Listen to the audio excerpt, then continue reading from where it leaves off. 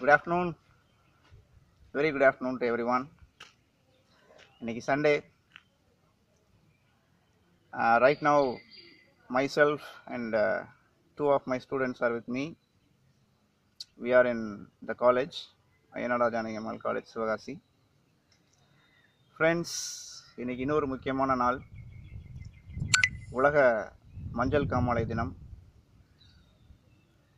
நம்ம என்னதான் மருத்துவ துறையில் ஒரு அதிகமான முன்னேற்றத்தை கண்டிருந்தாலும், ஒரு உயரிய இடத்தை அடைந்திருந்தாலும், இன்னும் பார்த்தீங்க அப்படின்னா இந்த ஹெப்படைட்டிஸ்னால் ஏற்படக்கூடிய உயிரிழப்புகள் அதிகமாக தான் இருக்குது.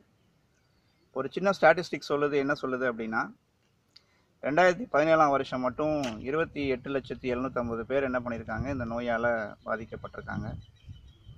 இது எண்ணிக்கையில் பார்க்கும் பொழுது ஒரு கணிசமான தொகை தான். ரெண்டாவது, போதிய மருந்துகள் நம்மக்கிட்ட இருந்தாலும், போதிய மருத்துவ வசதிகள் நம்ம நாட்டில் இருந்தாலும், இந்த நோய் அதிகமாக பரவுறதுக்கான காரணம் என்ன அப்படின்னா, இந்த நோயை பற்றின அவேர்னஸ் நம்ம மக்கள்கிட்ட இல்லை, குறிப்பாக நம்ம மாணவர்கள்ட்ட இல்லை. இந்த நோயானது, ஹெப்படைட்டிஸ் அப்படிங்கிற நோயானது பார்த்தீங்க அப்படின்னா ஒரு வைரஸ் மூலியமாக பரவக்கூடியது. ஹெப்படைட்டிஸ் வைரஸ்ன்னு சொல்லுவோம். இதில் மொத்தம் 7 வகையான வைரஸ் இருக்குது. இந்த 7 வகையான வைரஸோடைய டார்கெட் என்ன அப்படின்னு சொல்லி பார்த்தீங்கன்னா நம்மளுடைய லிவர் தான். ஸோ லிவர் அப்படிங்கிறது ஒரு முக்கியமான உள்ளுறுப்பு. காரணம், நம்ம உணவில் இருக்கக்கூடிய விஷத்தன்மை வாய்ந்த பொருட்களை உடைக்கிறது யாரோட வேலை அப்படின்னா அந்த லிவரோட வேலை தான். இந்த லிவர் செயல்படாமல் போகும் பொழுது நம்ம உணவில் இருக்கக்கூடிய விஷப்பொருளும் சரி, நம்ம உடம்புல உருவாகிற விஷப்பொருள்களும் சரி,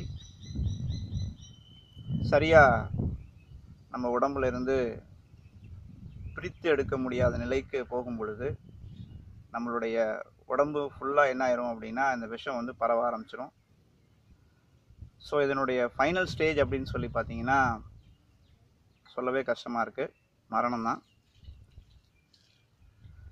ஸோ நம்ம கொஞ்சம் அவேர்னஸை நம்மளுடைய மாணவர்களுக்கு நாளைக்கு செல்லக்கூடிய வகுப்புகளில் இதை பற்றி கொடுத்தோமையானால் மிகவும் சிறப்பாக இருக்கும் என்பது என்னுடைய கருத்து.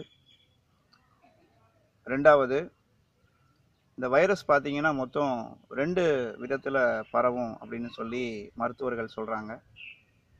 ஒன்று என்ன அப்படின்னா பிளட் டொனேஷன், ரெண்டாவது சாப்பாடு மூலியமாக பரவுது அப்படின்னு சொல்கிறாங்க.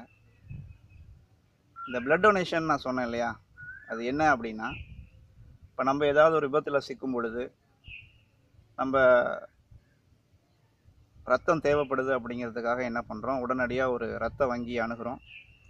ஸோ அந்த மாதிரி சூழலில் சரியாக பரிசோதிக்கப்படாத ரத்தம் நம்ம உடம்புல செலுத்தப்படும் பொழுது அதில் இந்த வைரஸ் இருந்துச்சு அப்படின்னா நம்ம உடம்புல வரத்துக்கான வாய்ப்புகள் இருக்குது.